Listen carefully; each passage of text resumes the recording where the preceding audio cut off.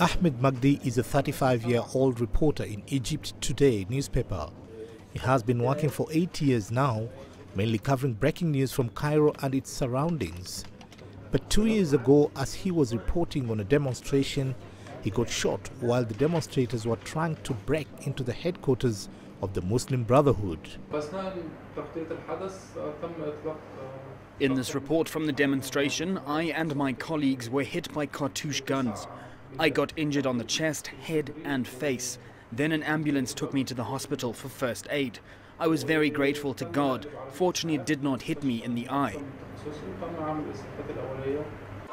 Ever since Egyptian protests against President Mubarak in January 2011 and Morsi ouster in July 2013, Egyptian streets have had demonstrations almost every day.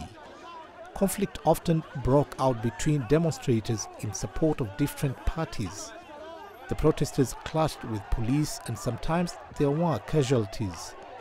The reporters who are in charge of covering these events are often also in danger. Since the 25th of January 2011 at the Mubarak demonstrations, the situation has become different. A conflict may occur at any time. We do not know where the danger comes from. Before, police and demonstrators came from different sides. Now they're often mixed up. Anyone may attack you.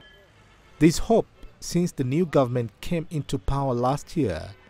The number of demonstrators on the streets has drastically reduced. Only remnants of the now outlawed Muslim Brotherhood continue to organize protests from time to time. Wazir Khamsin, CCTV.